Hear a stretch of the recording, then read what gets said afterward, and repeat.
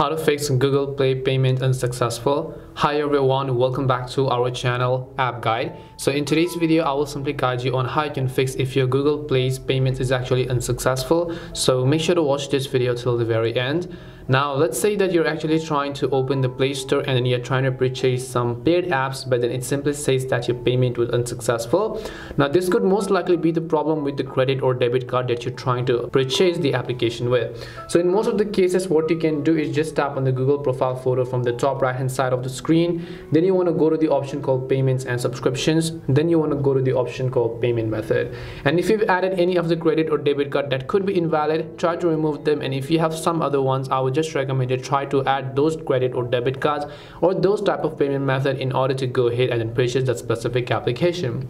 And in most of the cases, the issue could also be because of the Play Store's bug. So for that, first of all, let's check if our Play Store has an update. So we're just going to come back over here, tap on the profile icon again, and then go to settings.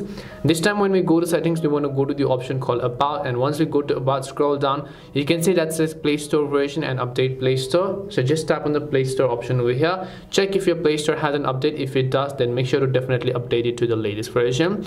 Now once you've done this, this should most likely solve your problem. But as I said earlier, one of the quickest ways you can fix this is to simply try to enter a new payment method if you do have one. Hope this video helped you. If it did help you, then make sure to leave a like and subscribe to the channel. If you have any questions, feel free to leave them down. Thank you very much for watching and see you in the next video.